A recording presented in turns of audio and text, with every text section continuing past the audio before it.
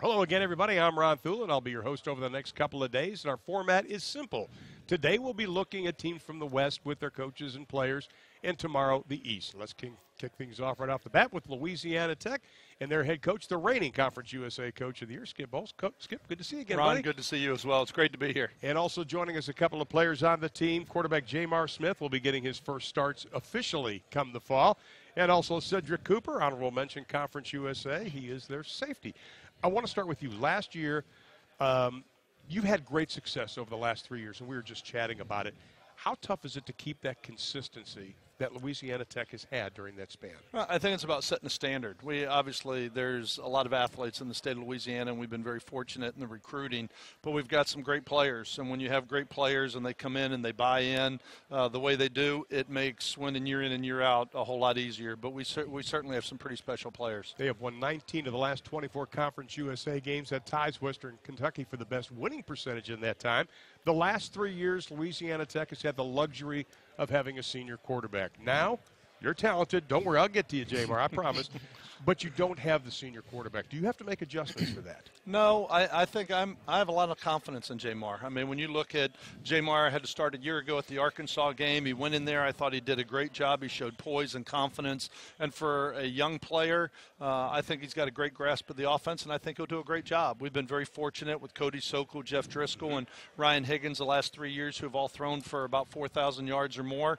But I feel very comfortable with Jamar and what he brings to the table as our quarterback. But he also has some weapons. You've got a couple of transfers coming in. You've got a good, solid running game, some talented wide receivers. Give us the skinny on those. Well, I think having two senior running backs coming back and Jared Kraft, a 1,000-yard rusher from a year ago who's back, I think Jamar brings more than just a thrower as the last three have been, and then he brings some athleticism with his feet. We returned 3 starters on the offensive line up front with O'Shea Dugas, an all-conference player, coming back at guard. I look at, we lost a guy like Trent Taylor and Carlos Henderson, two very talented players, obviously 2 of the top 10 in the country last year. But with Teddy Veal and with Alfred Smith and with some of the guys coming back there, I think there's plenty of targets to throw to. We're going to have a great camp, and I think from an offensive standpoint, it's going to be really important that we get some of these new pieces to really gel together. Teddy Veal, of course, is a transfer from Tulane. How do you tweak your offense year to year? Because I was talking to a couple of coaches a moment ago saying you can't get settled into one thing because the game changes. How do you tweak it? I think the game changes because of your talent level. I mean, you've got to look at what your strengths are as a football team.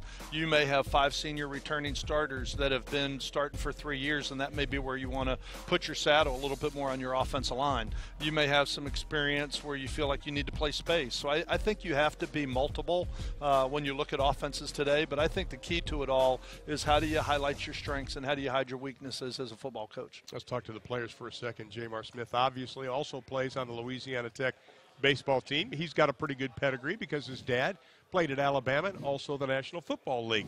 The excitement level of knowing this is your job, what's it been like this summer as opposed to maybe the previous summer? I take the same mindset. Always work hard, always be dedicated and committed to your work, get in the film room, go out and do extra work, do extra drills, ask Coach Rete and Coach O's if I needed help with anything, and just try to lead some of the guys. Last year I wasn't in the leader position because Ron was ahead. He earned the spot last spring, so any questions I had, I asked him, and then some of the young guys that come in right now, they have a lot of questions, so now I feel like I'm a better leader than I ever have been before. Depth may be a problem at quarterback for you this season, but the fact that you do play baseball, you're obviously very athletic. Do you want to run when you get the opportunity, or will you have to look over and see Coach Holtz just going, no, no, no, no? Whenever the opportunity comes, I'll try to do the best I can and make plays with my feet. I always keep my eyes downfield, not taking off immediately, just getting out the pocket, see if I can do a scramble drill and get the ball to my receivers, and if I can't, just make plays with my feet. Well, Coach Holtz was mentioning you lost 2 outstanding wide receivers. Has a lot of time been spent trying to get the communication and the relationship with the receivers that are coming back this year between you two? Yes, we the receiver core, we throw almost 3 to 4 days a week, just trying to get the connection with the guys, see who run different routes, see who run this, see who like what different route they whoever like which route they want. So we just got there, work hard, throw the different routes, and however long it takes, that's how long we'll be out there. And he will be the only player in Conference USA that wears high-top tied shoes. Wingtip. High-top wingtip. Yes, sir. And this is the all-sock team, by the way, as Coach Holmes was mentioning. Honorable mention Conference USA. Last year, Cedric Cooper also joins us. What goals have you set for yourself this season? My main goal for this season is to help this team bring a conference championship because, you know, I've been there the last 3 years, and just getting so far and just not completing the mission, it just hurts so bad, and we just want that so bad. Now, last year, the pass defense was ranked 116th in the country. Do you know that stat, and does that bother you from a pride standpoint? Being a player from a pride standpoint, yes, it bothers me, but I know we can get it better. It's just, you know, it's going to come with time and dedication and working and studying more film and just being more dedicated to our craft. Now, last year you finished 5th on the team in total tackles, as mentioned. You made All-Conference USA team, and a lot of people are saying that you have the possibility of moving up to the first team this year. But for this team to be successful again, what must you do defensively? Defensively, we have to improve. You know, we have a couple of new faces, and we have to improve getting them experience and being better players and just, you know, understanding the game from an all-around standpoint, not just your position, understanding what everybody else does and how they do it. That way, when we come to game time, you don't have no questions on whether, you know, what's my job or what I have to do. You just out there execute. 5 starters return on that defense, a defense that also accounted for 44 sacks last season. Right. Talk about your defensive line because you've got a couple of studs. We really do. I think when you look at Jalen Ferguson, who I think was ranked 2nd or 3rd in the country in the number of sacks at 14.5, who is a real talent. We've got really an army of players up there. I mean, when you look at it, we've got some depth. We'll play a lot of different players, trying to keep fresh people in the game and trying to get them playing at a high level. But I think the defensive front was our strength a year ago. I know Coop alluded to it just a little bit earlier about we've got to get better in our pass defense. And I think having guys like Cedric Cooper come back is definitely going to help. But then there's going to be some new faces on that defense. There's going to be some new faces at linebacker and some new faces at the corner positions. And so I'm excited to see what this football team can do, especially on the defensive side of the ball, because we certainly have some areas to improve. Well, you mentioned the linebacker spot, only 1 starter returns. Who is stepping up in that position? Because you obviously have to have that not only from a play standpoint, but from a leadership standpoint. Well, and you talked about the defensive line is very solid when you look across the board at where those guys that are up there. But at linebacker right now, you've got Russell Ferris, who's coming back, who was one of our top tacklers from a year ago. But we feel like we've got 8 guys right now that coming through spring. We had a junior college player come in. We've had Colin Scott, some players really step up. Davon Washington, some players coming along. Brandon Derman. And so I think the linebacker core, we were talking about it on the ride over here, we think has a chance to be one of our strong points as a defensive football team, and that has not been the case the last couple of years. Well, Ferris had 75 tackles last season. And one thing I always want to talk to coaches about is special teams, because you've got Jonathan Barnes as your kicker, very steady, but you're breaking in a new punter this season. No, well, breaking in a new punter is always hard. I mean, always hard. And a new deep snapper. Breaking in a new deep snapper, Besides a new punter. that, it's perfect. Besides that, the punting game, we're easy. So I talked to Jamar about his job is to make sure we don't have to punt this year. So I feel really good. I feel really good about it now.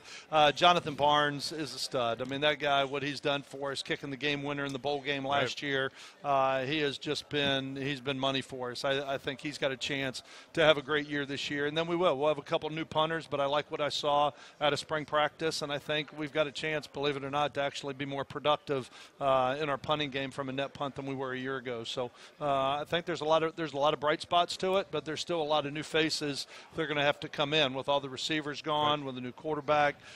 Some people are really going to have to step up, but I like the way that this team is coming together, the way they're gelling, the work ethic, the brotherhood, the togetherness, and the camaraderie, I think is going to give us a chance. Well, Barnes made 22 of 26 field goal attempts last year. Lou Groza, semifinalist. Do you still have the Aussie punter? We do. We have. He is going through. Who's played football 6 months, I think. Exactly. And it showed during spring practice, I think. It showed that this was his first time. He's been punting a football. And then all of a sudden when we put a line in front of him and a rush, it was a little erratic. But I also think that he got better this spring, and he got a little bit more comfortable. He's got a very strong leg, but excited to watch him play this fall. He's a rugby guy, by the way. Here's something you and I were just talking about. Impressive 3-year run on offense. We talk about Louisiana Tech and what they do.